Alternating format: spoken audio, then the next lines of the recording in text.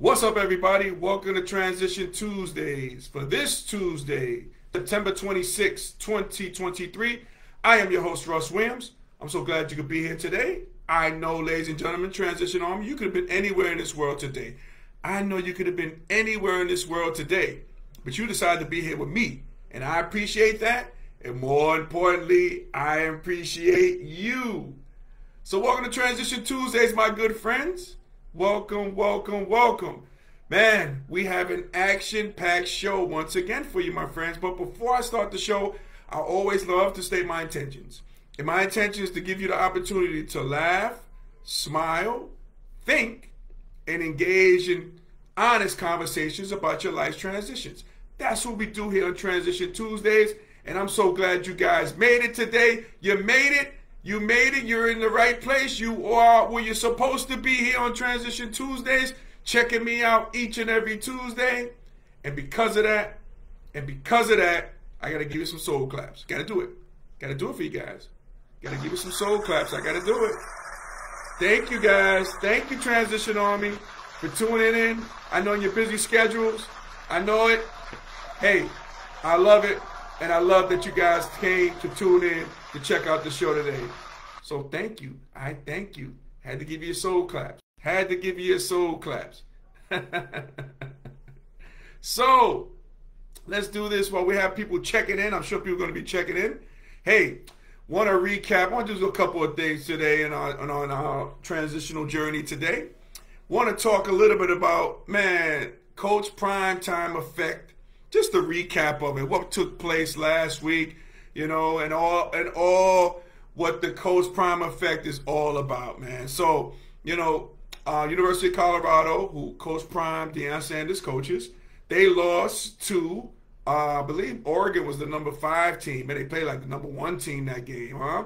They really blitzed Colorado. Colorado never really had a chance at all. Never really had a chance in the game at all. Sanders was sacked 7 times. 7 times. The offensive line was just that, very offensive. Man, they couldn't block anybody. Couldn't block anybody. Man, they didn't look good. Defensive line looked good as well, too. But offensive line was very offensive. Man, I love the quote by Coach Prime, and I really believed it. I really believe what he said, too. He said, hey, man, you better beat us now. You better beat us now, guys. You better beat us now. So, again, they took a hard one. They took an L. They took a big L. And I like the words the coach from Oregon, before the game started, ESPN, looks like they were there and they were taping his speech. And he says, we played for clicks while they, meaning Oregon, played for wins. And I think that galvanized that team. They was ready to play from the jump. I mean, it was no question about the outcome of the game early and often. So they just did their thing, man. So next up for Colorado is the number 5. I think they're either 4 or 5. University of Southern California, USC. The Trojans, man, who they're coming about the guy, Caleb Williams, great last name. He is the reigning Heisman Award winner. I'm sure he's going to be, jacked up to go against G.O.A.T. Sanders, who people are saying he's up for the Heisman again this year. The guy Caleb Williams, going to try to be the second player to win back-to-back Heisman trophies since the great Archie Griffith did that for OSU. So he's going to try to do that. So it should be pandemonium there in Colorado. That's a home game. I'm sure everybody's going to be there on the sideline supporting the Buffaloes, supporting Coach Prime, supporting everybody. Hunter, the two-way player, is out again. This is going to be his second game that's going to be out. Hopefully he can come back soon. I mean, he makes a world of difference, I believe. But again, I think, and speaking of, Southern Cal, I don't know if have you guys been watching this show? It Is What It Is with rappers Cameron and Mace. Oh my God, you guys got to see this show. Oh man, I'm promoting because I love it. I can't get enough of it, man. Especially speaking of USC, they have a regular guest, which is O.J. Simpson. He breaks down. He's from he won a Heisman Award at University of Southern Cal. but he does every Tuesday. He breaks down the NFL and college too. Man, but it is a must. I recommend you guys check that show. It is what it is with Mason and Cameron. Oh my God, it's a great show. Great show. But just getting back to Colorado this week, they got a tough one coming up. And I think personally, they're going to make the adjustments. They're going to have a little bit of home cooking. And I think they are going to upset. You heard it here first on Transition Tuesdays. They are going to upset the USC Trojans. They're going to upset them. And they're going to get back into the top 25. Right now, they're out of the top 25 because of that loss, which was a lopsided loss. Maybe that's the reason why they're out of the top 25. But I think when they win this game, I believe when they win this game, like Coach Prime says, do you believe? We believe. I believe. I'm still on the bandwagon for Colorado and Coach Prime and the whole crew there.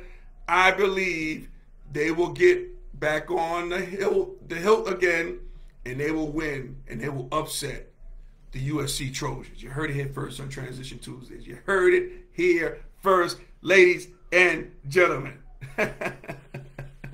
So yeah, man, just the prime time effect, the Coach Prime effect is still in effect. Again, selling all those glasses, all those sunglasses. The guys on every commercial from Aflac to KFC with the wings and everything like this. Hey, the Coach Prime effect is still in EFFECT. And it's not going anywhere. It's getting stronger. It's getting stronger. A little setback, but they'll be back. They will be back. Mark it here. You heard it here first on Transition Tuesdays. Now, here's what I want to do. I want to have a recap on HBO's Winning Time. Now, remember when I talked about this show being canceled for only 2 seasons. I'm going to go a little recap on that. Again, I was really distraught. Again, I don't think the series should have ended that way. I see now the writer's strike. They're about to get back on board coming up. So I'm just hoping and praying, man. We got to make this right, ladies and gentlemen. We got to make this right with HBO's Winning Time. It can't end the way it did. It really can't. And but I was doing some research on the show, and I want to read this article, man, which was very interesting. I pulled this up, very interesting about the cancellation of the show and what it was all about, right? So fans of the prestigious, fans of this show have been very disappointed about HBO's cancellation of Winning Time. But the Los Angeles Laker legend, Magic Johnson, who, if you guys haven't seen the show, is really based on the dynasty of the Lakers. But the central characters is, one is the major character is about Magic Johnson, right? So Magic Johnson, LA legend, Magic Johnson wasn't among them, okay? The 5-time NBA champ, whose years as the face of the Showtime era Lakers, and a little tidbit, they wanted to call the show the Showtime Lakers, but again, it was done by HBO, kind of like a little conflict of interest, you know what I mean? Because there is a Showtime, a streaming service, so they didn't want to call it that. So that's a little tidbit about that. But it talks about how Magic recently told a reporter, he said that he never watched the show. He's never watched the show before, which I was really astounded by that. I'm really surprised by that. He says because nobody in this world can tell the Lakers story. This is what he says. He says nobody can tell the Lakers story. We have on the check-in, we got Felicia checking in from The Rock. What's going on, Felicia? Welcome to Transition Tuesdays. Welcome to you. Okay? All right. So, let me continue. Magic added, the Showtime story? Nobody. He says Dr. Jerry Buss who was ahead of his time as an owner. Our team? Unbelievable. The Laker girls with Paula Abdul? Unbelievable. Nobody can tell that story. Magic Johnson went on to say that his former teammates and associates also have not seen the show. I am shocked to hear this. They are not seeing the show. It kind of like seems like they're staging a boycott on there. Have not seen the show, which ran for 2 seasons. Magic goes on to say, none of us watched it because it was fictional. It was fictional. And that's a good point by Magic, because what they always do at the end of the show, they have a little disclaimer. Events and currents were solely fictional. Okay, so they tell you that ahead of time. So Magic says, watching the show because it was fictional. You just can't tell that story. But hey, that's on them. Okay, that's what Magic said. Also, Magic went on to say as well, Magic goes on to say, who played for the Lakers from 1979 and to 1991, and again in 1996, previously criticized the show. He says, how are you going to do it? You can't do it, he says. So I don't know what the stuff Winning Time is all about. I haven't watched it. I'm not going to watch it. Man, this is very indicting. And all the guys say the same thing. Kareem, Abdul-Jabbar, everybody. You can't do it. You can't do it. So this is what he's saying. He's just saying you can't do it. You can't have the show. I mean, it's a fictional account of the show. And I was just so surprised. I was really so surprised that Magic and his former teammates haven't even watched the show. I thought it's been a great show. I think it was a great show for 2 years. I think they could get more seasons out of it if they tell the story the right way. I mean, it was so much meat on that bone was left, man, at the end of that, which made it so disappointing. So, I hope with this writer's strike, and again, it's going to be coming out. It looks like it's going to be ending shortly. Hopefully, they get back in the drawing board, and hopefully, if HBO can't pick it up, hey, I'm gonna give people ideas already. Look at this. Here's what I do here on Transition Tuesdays. Why don't Showtime pick it up and call it the Showtime Lakers? Just saying that maybe Magic and crew could get involved with the process, and then it might be a better show, and then it might lead to like 3 or 4 more seasons of it. Just saying, because it can't end like that. It cannot end like that. Man, it cannot. We have on the check-in my guy, my former teammate, my former business mate, man, my partner in crime and rhyme. We got my guy, Uncle Smoothie, on the check-in. What's going on, Smooth? Welcome to Transition Tuesdays, my friend. Welcome. So we're just going to have to stay tuned with that. HBO's Winning Time. I recommend you check it out. See for yourself if you think it was a strong show. Again, didn't get the backing of the players of the show, but hey, I thought it was a good show, and I think we could get more seasons out of it too. But I guess we got to do it right.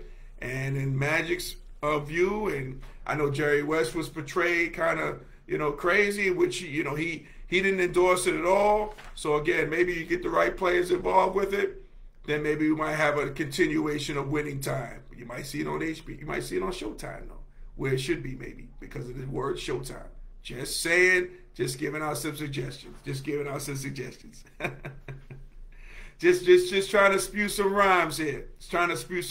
And speaking of rhymes,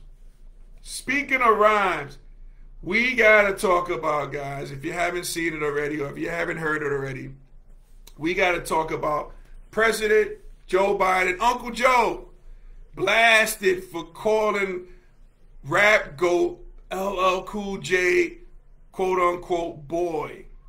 Man, have you guys heard about this? Have you heard this? Have you heard about this tape and stuff like this? No, if you haven't, guess what? We have audio. Let me let you hear it. Okay? Hang tight. Listen up. Two of the great artists of our time representing the groundbreaking legacy of hip-hop in America, LL Cool J. By the way, that man's got biceps bigger than my thighs. I think he's been. And MC Light, both of you, thank you. Oh, man. All right. Now, you guys heard that. You heard it for yourself. Hey, okay, a couple of things. Well, let me just go what went on during that time, that audio that you heard, okay? So, President Biden is under fire for calling LL Cool J boy during a speech in the Congressional Black Caucus, with everyone from average Americans scolding the president for the unacceptable comment about a black man. Okay? Now you heard the videotape about it. Now, to President Biden's credit, did you see how savvy this guy was? Okay, he mentioned the word boy, but again, he was able to transition into from boy to man really quick, almost before we even heard it. He did it that good, that well, that savvy. But, you know, he's catching a lot of heat. A lot of heat from a lot of players, you know, who were just saying, you know, man, this, you know, the word boy. The word boy, the term boy, is considered a racial epithet when used to describe black men. Okay? That's what it is. Man, if you guys remember all my, you know, people who were born in the 1900s, you ever watch the show Good Times with the militant Michael Evans, right? You remember what he said on one of those series, on the episode? He says, you know, the term boy is a white racist word to describe black men. You know? That's what he talked about. Again, Biden's getting a lot of heat. A lot of heat on that. So it had me wondering, man, and I asked the question for everybody to ponder and possibly answer. Now, you heard the audio, okay? Now, was President Biden being a racist for his boy remark, or did he just misspeak? Was he being a racist in this particular situation? What do you guys think? Was he being a racist? We have on the check-in Miss OD checking in from Lumberton, North Carolina. What's going on, Miss OD? Welcome to Transition Tuesdays. Welcome, welcome, welcome. So yeah, that's the question I have for you. Man, was President Uncle Joe, President Biden, was he being a racist with his boy remarks? I mean, it's a shame that he butchered LL Cool J's name. I mean, from the beginning, right? Let me play that again, the beginning of it. Let's play the beginning of it. Because I want to see how he totally butchered it. Oh, my God. Let's see how he did that again. Let's play it again. Two of the great artists of our time representing the groundbreaking legacy of hip-hop in America, LL Cool J. Oh, my God. And even he knew it. He was like, oh, I botched this up. Oh, my God. So could it just been a little simple... You know, he wasn't reading the teleprompter. Maybe he was going too fast or too slow. I don't know. Man, but again, is Biden a racist? Do you think he's a racist because of these comments? Or is he just being like, hey, bottom line, is he just being old?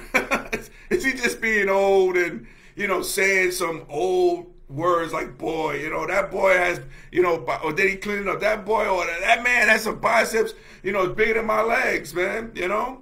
Man, so, I don't know, man. It's, oh, man, I you know, first off, I really feel bad for President Biden. Number one, for butchering that, you know. Number two, for saying boy. But to his credit, how he's able to weasel out of that to switch it off to man. You know, but me personally, I don't think the guy's racist. I mean, come on, man. We might have to, man, you know, President Obama might have to check him on that one. Maybe they might have some dinner and talk about that. But I don't think he's personally racist. I think he just botched it up. And again, it was hard for him to recover when he botched up LL Cool J's name when he was reading it off the teleprompter. He totally botched that up. Then again, he botched up the boy comment. Yeah, I don't think the guy's totally racist. Not at all. I don't think so. I think he just bossed it up, man. We just had to see it. Chris says Joe is like your grandpop. That's true. Yeah, you know, yeah. He's like you know, hey, but you know, sometimes grandpops they speak truth in what they say now. You know, sometimes they speak truth. So was that Joe Biden's truth by calling him a boy? You know what I mean? Is that's how he gets down in the White House? I don't know. I doubt it. But you just never know. You know, you just never know. Man, and again, we got to keep in mind that this is a grandfather of 6 or 7 running the country. Don't forget that too, okay? Joe Biden is 81 years old, right? 81. Some people say the way he's, the way, he's, the way his health is, some might say he's older than that. You know what I mean? So, and again, his approval rating is dropping daily because not just this, but his approval rating is coming, it's dropping on day-to-day basis. People are saying, is he fit to run for the presidency of the United States? Is he fit to run it back? Can Joe run it back? Can he run it back and win? Man, but I don't know. Does that comment make him a racist? For me personally, I'll take this first. I don't think so. I think he just misspoke. And again, he just got a little flabbergasted because he, at first, LL Cool J name, botched that up. Then he gets into the boy comment, and then he switches over to man, the whole nine. And then he tried to switch it up real quick about MC Light and stuff like that, the people who they're honoring, it's all politics, what have you. But I don't think the man's racist. He just misspoke. And again, that's just my opinion. What's your opinion on that too? And I had another question for you guys. If the presidency, the general election was today, and if Biden had to go against number 45, now if you had to vote today, this day, September 26th, on those two probable candidates, which one would you choose? Which one would you choose? Okay. Now, I'm gonna give you another exclusive on Transition Tuesdays. I don't think Joe Biden is gonna run for president. I think he's gonna bow out. I think he's gonna say maybe health concerns, what have you. I don't think he's gonna run again. I don't think so. And I think he might say a little earlier. That way we'll get a chance to get some candidates involved, like who can be the next president, besides Biden. I think he's going to make that announcement. I think he's a little coy on it. I don't think that's what he's going to do. But again, if he was running today against number 45, who would you vote for? Okay, who would you vote for? I still say I would still vote for Biden. Even with all his faults and everything, I would vote for Biden and not number 45. That's just me. What would you do? Okay? What would you do? So while you guys are pondering that, I'm looking to see if anybody else is commenting. No more comments, it looks like. So, hey guys, if we were able to make you laugh, smile, and think during this broadcast, my good friends, you have accomplished something major today. So celebrate your victory. Celebrate your victory today.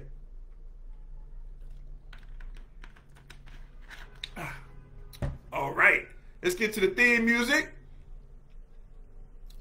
If I could just pull it up here. Get back on to my DJ skills. Before we head on out here. All right, let's see. Let's play my theme music. Hey. Hey. All right. Okay. So, ladies and gentlemen, Transition Army, I want to thank you guys from the bottom of my heart for you being here each and every Tuesday. Thank you so much. Man, I tell you, what was I going to say? Now, again, you can watch our show and our past shows on our YouTube channel, Transition Tuesdays, okay? When you go there, please make sure you like and subscribe, okay? Make sure you do that, okay? Shout out to our sponsor, Sweet Candy Cafe, okay? The home of Southern Sweetness, located in downtown Lumberton, North Carolina. And let me turn this music down. Hold on a second. Let me turn this music down. Hold on a second. Because I got a tip for you guys. And I'm gonna put you guys on the scoop here, okay? Now, I don't know if you guys have heard about this candy craze that's sweeping the nation, okay? Man, it is really sweeping the nation. And here, I have a little sample of this. Freeze-dried Skittles, right? Now, here at Sweet Candy Cafe, get packages and everything, I have this. Now again, these, man, freeze-dried Skittles, or we like to say Felicia's freeze-dried favorites, I have this in my possession. And you can only find this at Sweet Candy Cafe. And what I'm going to do for you guys, I'm going to sample one for you guys, right? I want you guys to hear the crunch of it. You just can't have one. You got to have two. This candy here is sweeping the nation. And you can you can buy this candy at Sweet Candy Cafe. So I know we got Miss Felicia Evans Long on here. And again, let your taste buds do the talking for you. And you can go to sweetcandycafe.com to order your confectionery goodies. And you can get this. This candy here is sweeping the nation. You can order it at sweetcandycafe.com. All right? So ladies and gentlemen, transition on me. As we say in parting, as Felicia says, yummy. Yes, it is yummy. Please go check that out. We got to support black businesses, okay? But as we say in parting, happy transitioning. And we'll speak to you soon, guys. Take care. God bless.